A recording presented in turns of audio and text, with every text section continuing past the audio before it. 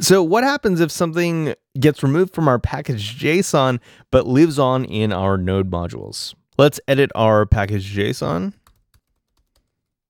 and remove React DOM. Now, we removed it from the package.json, but it lives on in node modules. Let's see what happens if we run npm ls. We get a great error saying that we have an extraneous dependency. So what do we do with extraneous dependencies? Also glad you asked. There's a great npm command for that called npm prune.